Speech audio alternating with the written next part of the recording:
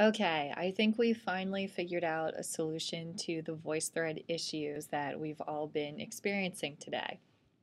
This video will show you how to add your PowerPoint presentation and how to share that so that your other group members can comment. So one person in your group has to upload the PowerPoint. To do that, sign in. Use your full Buck student email. And if you did not change your password yet, your password is still 123456. Once you're in VoiceThread, click My Voice.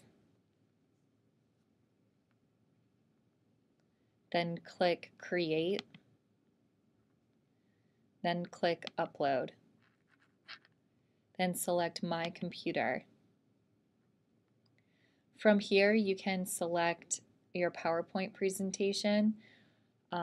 If you have graphs that you'd like to show, I recommend that you save your PowerPoint as a PDF and then upload it to VoiceThread.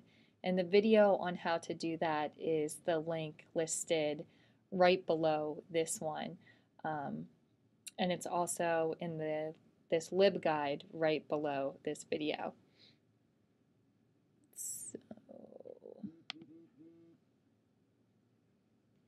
And click Open. You'll see your PowerPoint presentation show up right there. Then go to My Voice. Go ahead and give a title to that voice thread.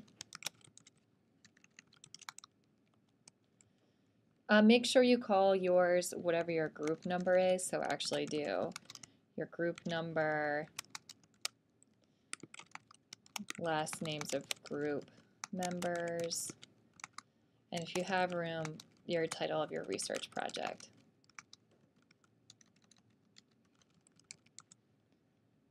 Click Save.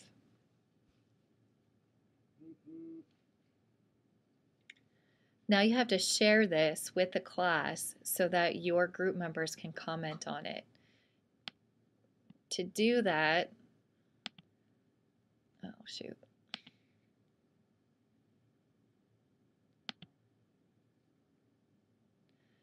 Select the voice thread, click drag, and drop it onto the INTG group name right there.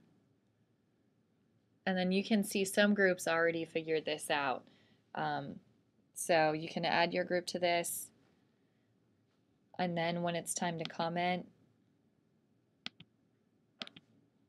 click on the voice thread and add your comments. More information on commenting is also in this list of tutorials. So good luck, email if you have any questions, and I think we've got it this time.